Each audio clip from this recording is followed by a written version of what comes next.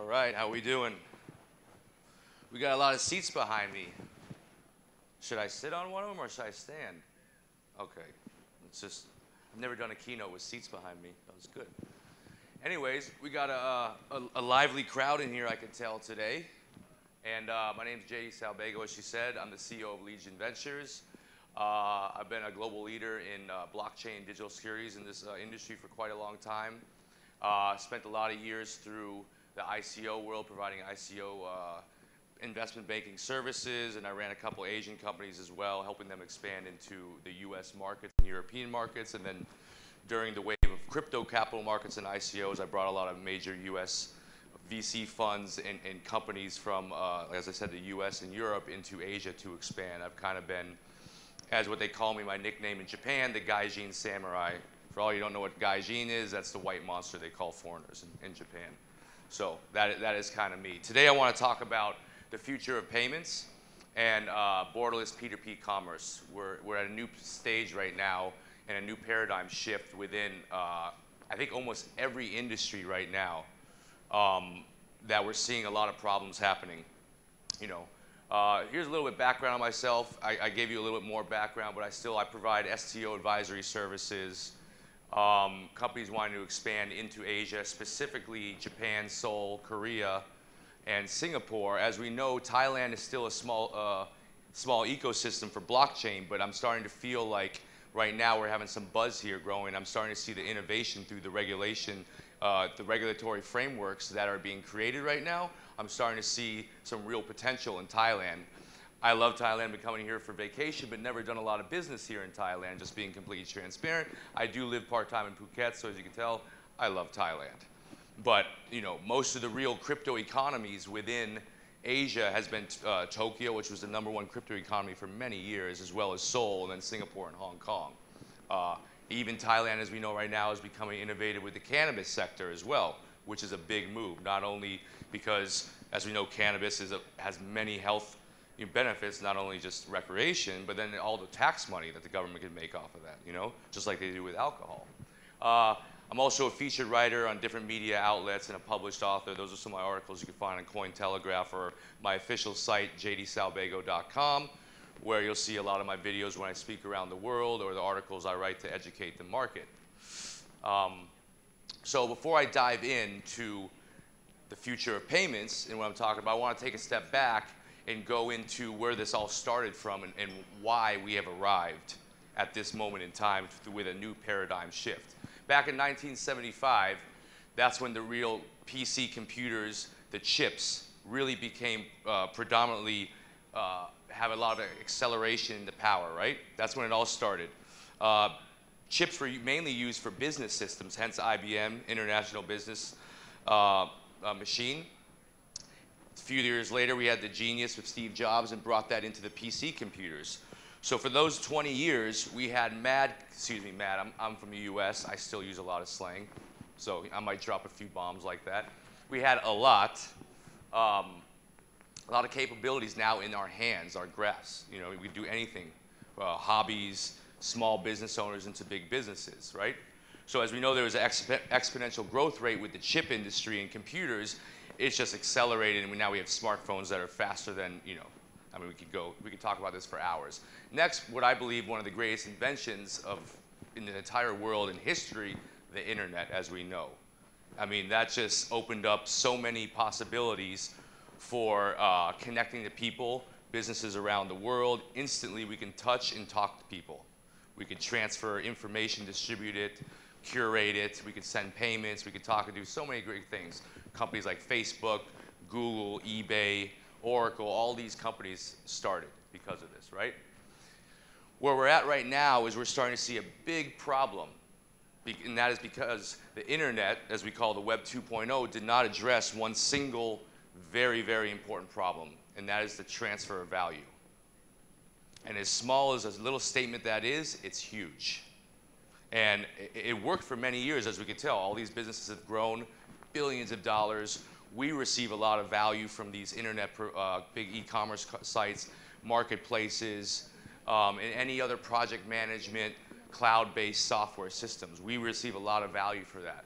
But what we're starting to see right now, as we see through many periods of time in history, whether it's war, economies, or everything, it always comes to a head.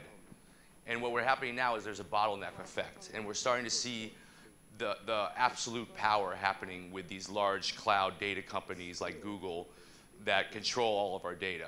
We're seeing it in the financial economy even more and more. As we've seen through the years, central banks, economies have always done well and then screwed up very, very badly. As we've had, at least in the US, many, many collapses. And as we know, well, some of you might know, the ones who are new to blockchain, basically Satoshi, who created Bitcoin, you know, from what we've all read and understood, and I believe it, this was born out of the 2008 global financial crisis, which my country caused.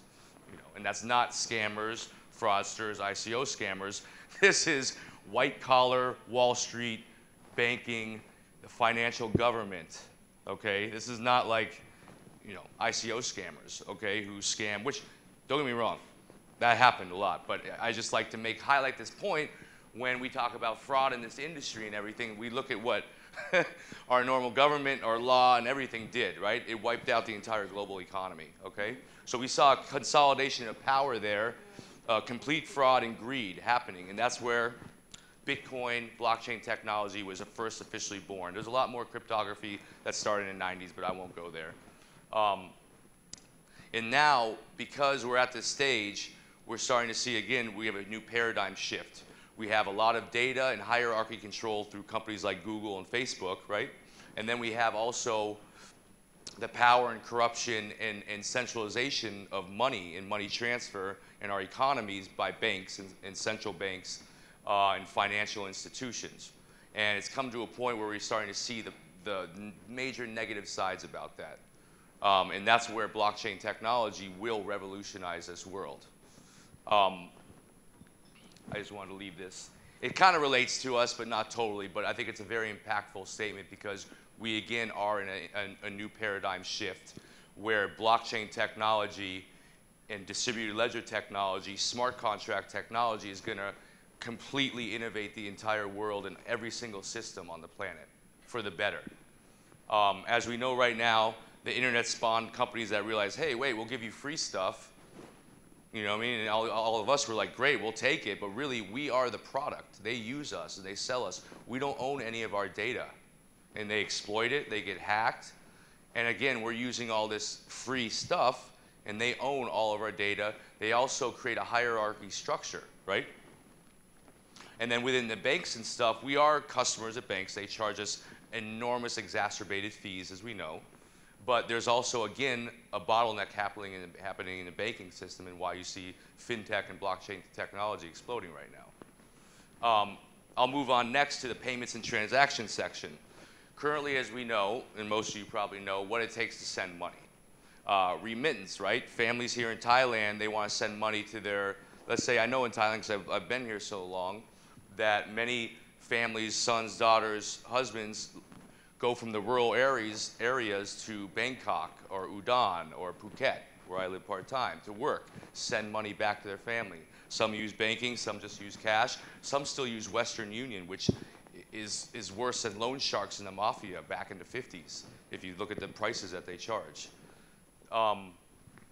You want to send money around the world, we have multiple third parties that need to transfer that value. And the reason why is because the internet did not provide an enhanced system that addressed the transfer of value. So we have a double spending problem on the internet. How do you transfer money and know that it's not going to keep getting duplicated, right?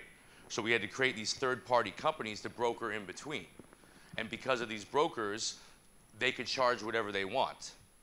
And so what's happening right now, again, we're starting to realize, like, hey, wait a second, why are we getting charged all these fees?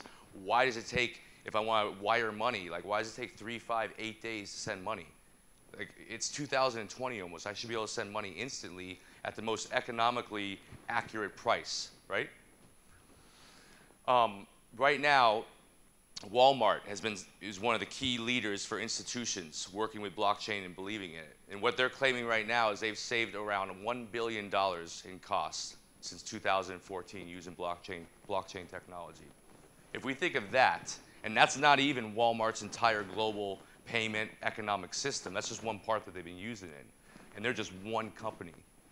1 billion, almost $1 billion, you can see the level, right, of where this can go on a global level with completely innovating all the financial systems between payments, remittance, custody, and so forth. With all these third parties, it also leaves open a lot of problems with security. Not only is every single middleman taking a piece of the money, but you also have security risk. You're more prone to errors. There's a lovely quote, I forgot who said it, but it's very simple, that robots are better than humans.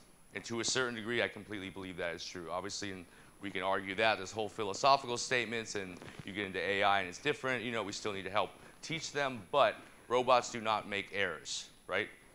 So using blockchain technology, it's a decentralized system. So there's consensus mechanisms. When I send a payment to the girl right there, my new friend I met yesterday, I send a payment to you, right, through our wallets. It goes into a decentralized system, whether I'm sending on Ethereum, Ripple, Bitcoin. And there's proof of work, proof of stake. Many of the protocols have different consensus mechanisms. So these transactions are approved either by mining or other kind of reward systems, right? And she gets the money basically instantly. You sending it the old way, I send it to her, well, I'm in the US, so I have to go through my bank. It has to go through SWIFT, go to her bank, and in between there's a few other third parties as well, right? And it could take time. Right now, the World Bank has done a study that says, and I know I pay a lot higher in a lot of areas, that about 7% is the average it costs for every transaction through a payment. That is astronomically high when the technology is here too as well. I know right now in Thailand, if I want to get money or cash, I have to go to an ATM. I pay about 4 or 5% on the ATM, goes through the Thai banks, through SWIFT, goes to my bank, Wells Fargo, and then they charge me another 4 or 5% on top of that. And then all the middlemen in between are taking their cuts out of that. Okay? Right now, all that data is fragmented, by the way, too. It's being held, it's centralized, but it's being held on multiple locations that are still prone to security threats as well. So we're going to move on to what I like to talk about is P2P businesses being enhanced by blockchain. Again, blockchain technology, distributed ledger technology can be used across almost every industry to enhance. It's almost like a philosophical statement as you look at it, because what it really comes down to is the transfer of value. Is that what this is really about in smart contracts? And then the data that is stored on the blocks, distributed ledger or blockchain, is distributed. So those 3 points of this technology is really what can enhance every system across the web and digitally, right? So we used to have LimeWire. I don't know if that was big here in Thailand. Or BitTorrent. I don't know if you guys heard about it in Thailand. These were all like the pirating sites to download free stuff. BitTorrent was really big in the US, Europe. I thought it was big here, but you know, they were able to distribute their file system across multiple computers so people could then download stuff for free faster, right? So they didn't have much of an incentivizing structure for people other than that, you know, if they join this cool pirating thing, they get free stuff too. Interplanetary file system is a new protocol that came out a few years ago, which is another way to use blockchain technology for your businesses. So, that's interesting. I just noticed it's missing parts. Well, anyways, I definitely proofread my presentation, so please don't be judging me. You judge them. Anyways, interplanetary file system allows users to store data and use their hardware, their computers, for other users within this platform to store their data.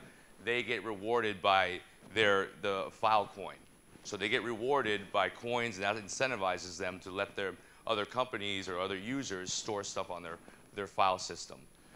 The platform, interplanetary file system, then makes money off transactions. This is all peer-to-peer in a decentralized system. All the data from people is now distributed across blocks and immutable. So this makes instant peer-to-peer file transfer without any trusted third parties that are going to have your data and either get hacked and have a data breach or sell your data without them knowing, like we just saw happen with Facebook and the big thing with our election, right? Businesses within blockchain right now, without blockchain, we're having companies like Google bypass the law of scarcity. Okay, in basic economics and business, Google's offering all this free stuff. They're bypassing this law of scarcity because they're just using us as a product, right? And they can just give us whatever. There's no economic value between us and them. With blockchain technology, we'll be directly able to connect to other companies and businesses directly without any third-party trusting entities, right? These are trustless systems. That's what blockchain is about. We have smart contracts that can automate contracts, processes, transactions, or custody releases and holds for either money, fiat, basic legal contract, ownership rights, and everything. We can automate these processes completely instead of manual between 2, 3, 4 manual parties, right? Transfer agents, custody, multiple lawyers, all these people that are making money off these processes, also prone to errors as well, because we're still using manual paperwork and manual stuff like writing. I don't know how many of you spent a lot of time in Japan. I've spent a lot of time. They love the fax machine there. They still use faxes everywhere. I am not joking. It's unreal. I love Japan, so I'm not hating, but I find it very fascinating. They still are a very cash-based society as well. And they love to write on things too. They still love paper. And that was great, 50 years ago and before. But now the amount of information that's being distributed, the amount of transaction capabilities now because of technology is infinite. So our manual power to transfer, manage, and process contract obligations, it becomes a very tedious process.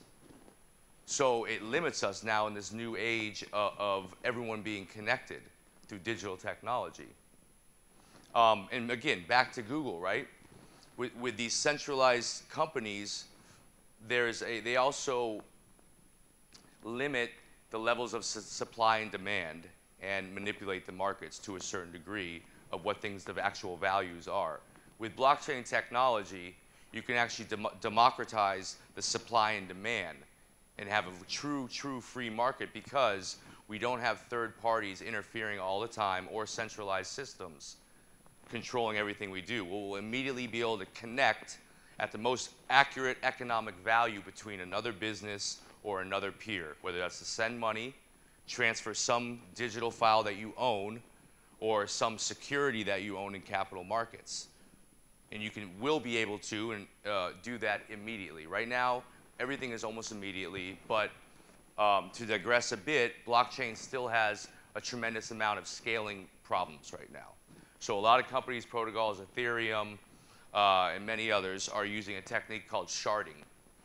I'm not the tech guy, I'm the business and finance guy, but sharding is supposed to be able to help scale using a similar structure or programming that went with cloud storage and all that stuff. Don't ask me. I can point you to some of my guys that will tell you all about it. That's not my style. So we still have limits. Visa right now, credit card payments, it's way faster than blockchain. We know that, okay? But this is the future. That we started with a wagon, and then we had a crappy car that had 40 horsepower, which everyone was like, wow, And now you look where we're at. So there's going to be stages of innovation. We will get there. But the blockchain technology that we have right now is the proof. That is what's going to revolutionize the world. So next we're going to do a little subset of e-commerce. E-commerce, one of the best business models everywhere, or around marketplaces. Right now you can go online at your fingertip, find anything you want and purchase it. It's wonderful, right? But again, we see a lot of flaws with that, okay? Counterfeit goods, security within our system as well for the data that the companies have on us. We also know that we pay, right? We might go to eBay right now and have our PayPal hooked up. We pay, and to us it's instant. But did you know that to them it's not instant? There are back-end transactions that take time. And they get charged with a lot of fees. We get charged with fees. Through blockchain technology, and again, I'm going to go back to the trustless systems with no intermediaries. Those direct payments will be accurate to what the fee should be. You should be charged for that fee on the real accuracy, not hidden between multiple third parties all taking their piece, right? Another big use case for blockchain technology is supply management. Now, we know shipping, right? Around the world, there's probably what could be 5, 10, 20 different locations when a product from the manufacturer is created, goes through any kind of shipping, distribution, any kind of like, proofing it after to make sure, there's a name for that, where they check to make sure it's not damaged. All these counterparties, right? And especially with food products and medicine that have expiration dates, that's very important. I just read a study in China, I forgot where I read it, and it was like there was 250,000 baby deaths, I think this year or last year, because of like expired baby formula and stuff like that. So it's a very serious thing in blockchain technology. Again, I'm going to start sounding like one of those cult leaders, right? But I'm not. It's the power. The proof is in the pudding, as we say in the U.S., right? So with supply chain, we can enable automated, with smart contracts, we can automate processes of products going through the supply chain management of when they're shipped, who gets paid, the verification, the statements, the invoices to vendors can all be released through automation through smart contracts immediately. Payments can then be paid through a smart contract, can release that payment with blockchain technology.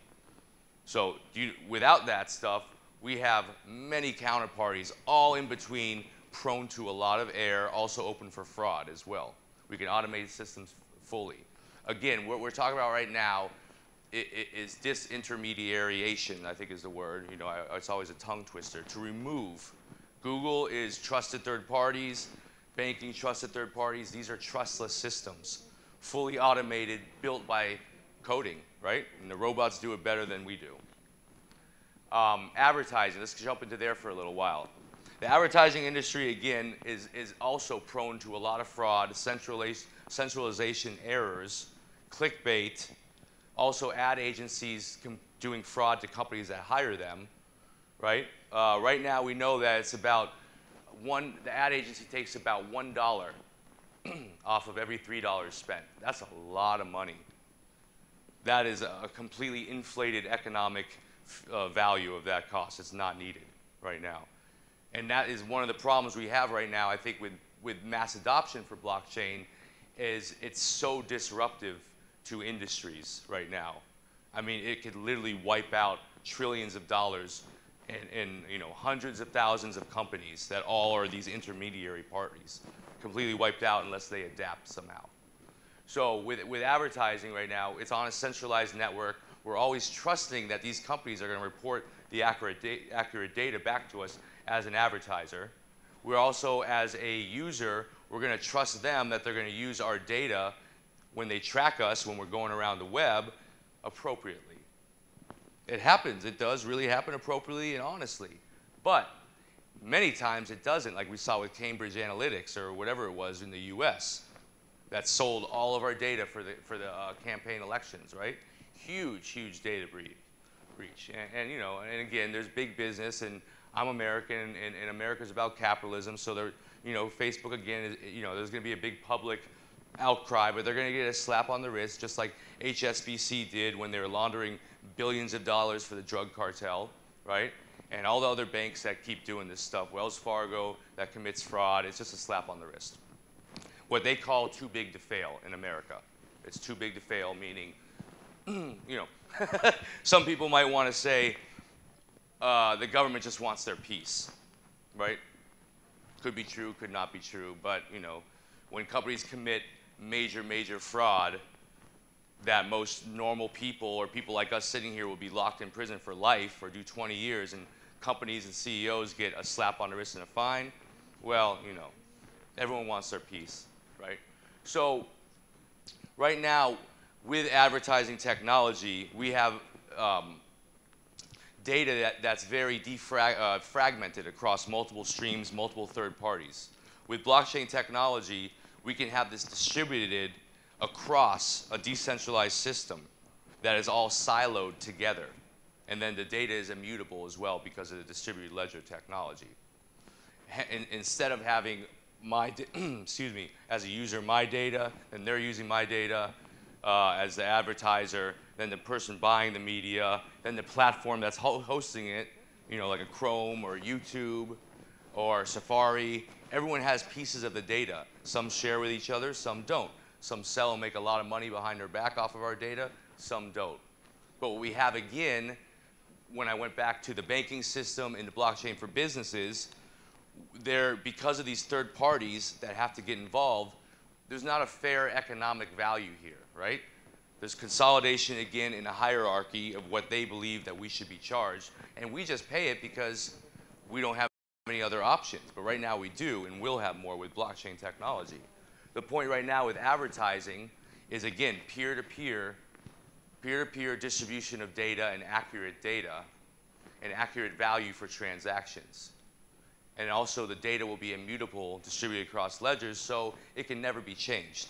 So when I am when I'm a company and I go to an ad buyer, I will be guaranteed that I will see accurate data and not be lied to. I will know exactly who was tracking, you know, which users or customers were clicking on my advertisements or viewing it for how much, and I can guarantee that I trust what these people are doing. You know, there'll be consensus mechanisms again. With the ad buying process, just like every other business, we can utilize smart contracts to automate all the business processes, including payments, releasing of custody, any other transfer of value through smart contracts. That will be completely automated. You know, it'll save money on hiring less employees, less prone to error, again, many other things. And that should conclude my presentation today. I hope you guys enjoyed it. That's my contact. My company's site is legionventures.biz, and then my official site and blog is jdsalbego.com. And there's all my other things for all the people who like WeChat and the little QR codes. I hope you guys enjoyed it. Thank you very much.